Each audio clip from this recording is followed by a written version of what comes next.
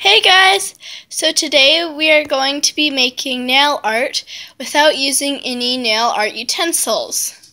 So I just started to apply a clear coat on her nails to prevent any staining from the nail polish. And I'm going to just be putting on the Sally Hansen creamy color and on her nails. And the reason I'm not using that color to do the nail art is because it's kind of a faint color. So I'm just going to be applying it first, and I may have to apply 2 coats of it because it might be too faint. So I'll get back to you guys once I do that.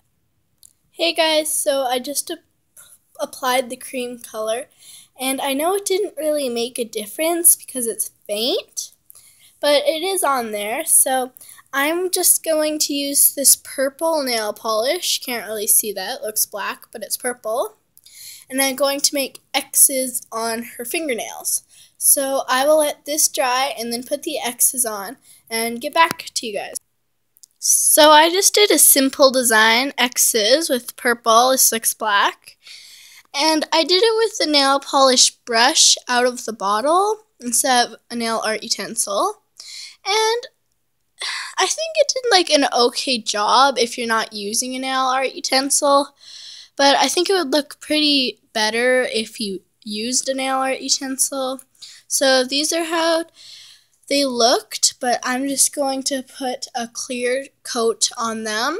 So I'll come back to you guys once I do that.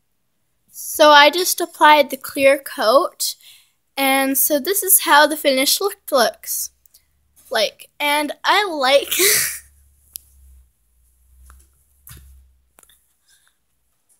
so this is what the finish look like.